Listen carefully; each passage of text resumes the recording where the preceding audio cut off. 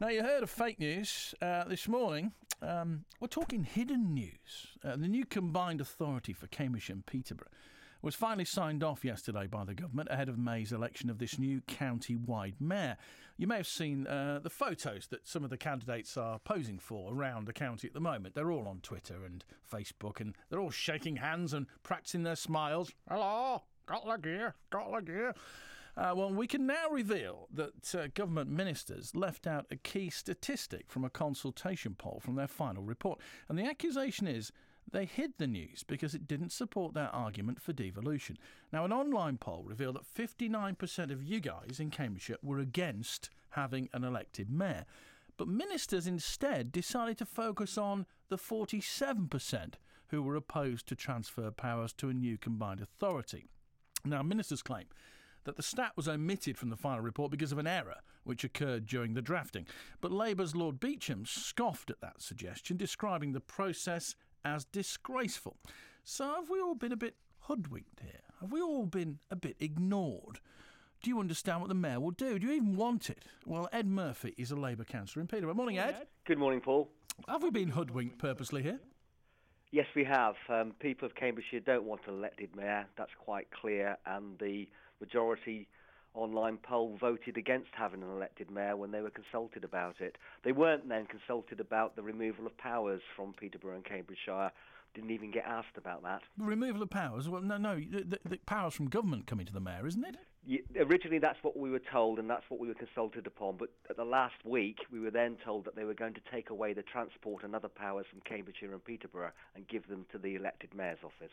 Right, so it's not sort of devolution, really, then. It's just another layer of government, isn't it? There are people as well predicting that next year social care and health may be going to this elected mayor position as well, but we don't know on that one yet. Yeah, I mean, I have to point to the other poll because it's a little confusing, but the online poll was ignored. But there was a phone poll which claimed that 57% of people actually wanted this mayor. The organisations that wanted the elected mayor and the combined authority commissioned Mori to do a phone poll for them. Yeah, you do that. You employ consultants to get the answer you want. Yes, of course. The government says that the online polls aren't very reliable, though, not representative. They may not be, but it's the only thing we had where people were able to express their opinion, and then they changed the rules. I think Lord Beecham and many of the lords were indicating this smelt of last week's fish. They actually had quite a debate upon it this month, and they actually pointed out that what's called the Secondary Legislative Scrutiny Committee wasn't given the facts. There was an error, and they hadn't pointed out that 2/3 of people on the online poll said they didn't want an elected mayor. Anyway, we've got elections in 8 weeks' time. I wonder how many people will be voted. I think the BBC will do more to get people interested than anybody else.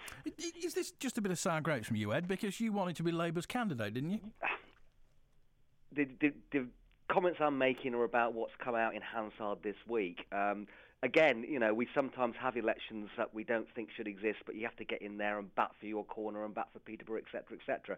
The news at the moment is that the House of Lords have exposed these errors, and it does need to be looked into. Is this a good example of why the public have such apathy with local politics, isn't it? They're going to feel that they've took part in a poll and they've not been listened to. Yeah, it does get very remote. I mean, one of the things that was striking to me, I looked up, and we've got 360 paid councillors in Cambridgeshire.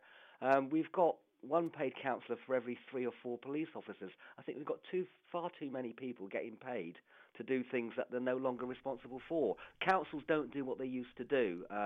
You've had Charlie Swift on this show many times, yes. And he's right. The council in Peterborough used to have 17,000 council homes. It used to employ street cleaners. It used to do stuff.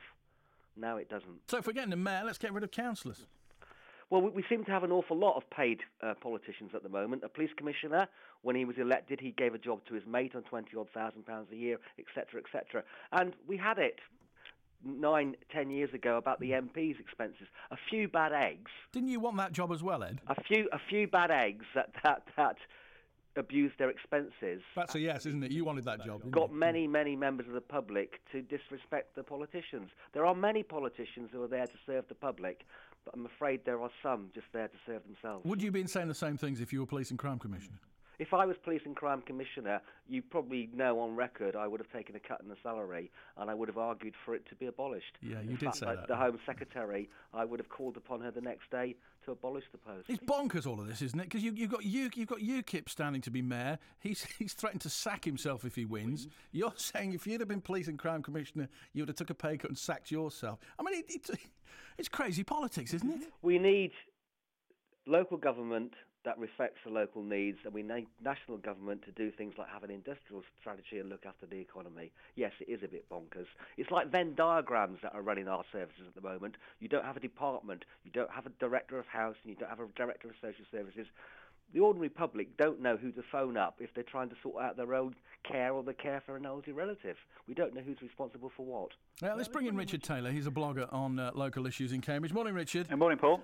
I mean, notwithstanding, it's very confusing, all of it, even for me. It took us an hour to work it all out this morning, and all the stats and the different polls and who said what to whom and where. And then you've got all these people standing for office who don't really want the office and want to get rid of it, and they'll probably sack themselves. And then you've got the public not being listened to. It's an absolute mess, isn't it? Well, the way that I do devolution is empowering local councillors. If we're going to give power to local people, then let's give our local elected representatives more power. And that's not what we're getting here. We're getting a fourth tier of local government. We're getting someone quite remote.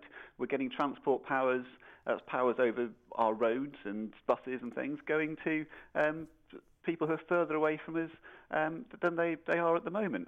Now, we didn't have a referendum on whether we wanted a mayor for Cambridgeshire and Peterborough, so I don't think that we should treat consultation responses as if they are referendums. I see councillors doing this all the time. So you get a self-selected bunch or a poll group of people asked a question, and councillors treat that as if it's the views of the people when it isn't. So when we've got consultations, we should be really just looking for the ideas in them and not trying to weigh up the responses as if it was a referendum. And they're picking and choosing facts and figures here, information, aren't they? Well, one thing that our local councils have supported this. Our local councils have supported the idea of a mayor for Cambridgeshire and Peterborough, and they've had the full information. They had lots of information on both polls and all the statistics. It's just the parliamentarians, the MPs and Lords, their explanatory memorandum missed out this key figure. And I try not to spend or give too much attention to the Lords. People like Earl Sandwich,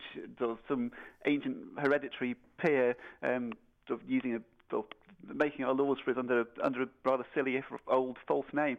I try not to take any notice of this kind of thing, but ultimately they had one of the final says before the rules came out. But I did pay some attention to what was happening in Cambridge. So Cambridge City Council supported this idea because they were given £70 million for new council housing. So they, I think, were bribed to support it. I don't think they want to see a mayor, but they've said yes to it. On the basis of having some more council housing. Haven't we all been bribed a little bit, haven't we? Peterborough, you can have a nice shiny new university. Cambridge, you can have some housing. Wisbech, you might get a rail link. There you go, have a mayor. Well, that's exactly what's happened, and it is it's almost what was in the Conservative manifesto. So actually, we kind of decided to go down this route in 2015 in the general election when people voted Conservative. But they said let's have mayors for big cities then, and what we've come up with is we'll be the first area like Cambridgeshire and Peterborough, a mix of rural and cities, to have one mayor. And I don't think that really makes a lot of sense. I think when you ask people what a mayor is, you think of someone with huge executive power, potentially the only person with any power in a small French town. You don't think about a large region like Cambridgeshire and Peterborough and having what we're going to have, which is essentially the chair of a committee of people who represent each of the councils. So one reason the leader of Cambridge City Council has said that he's reluctantly supporting a mayor is that actually this isn't going to be someone with huge executive powers. It's just going to be someone who convenes that committee, and essentially it's our local councils getting together to approve things such as a regional transport plan, which actually sounds okay. It's just we've had to accept the Conservative government's idea that we've got to call this chair of this committee a mayor. Now, you could argue, I know you're pretty disparaging against the Lords, but you could argue that they're listening to the people. They've found this omission. They've found this online poll where 59% of people said they don't want a mayor, whereas our councillors have just dismissed it. No, our councillors had this information in front of them. And dismissed it, really. Gone ahead. Well, I think that representative democracy is all about people who are.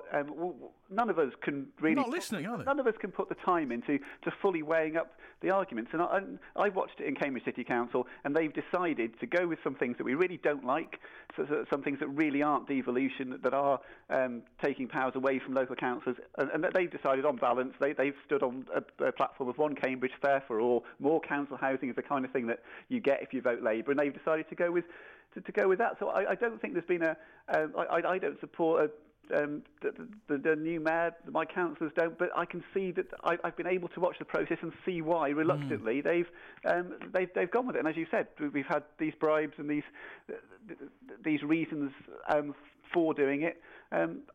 Around the county. Lord Lansley, remember him?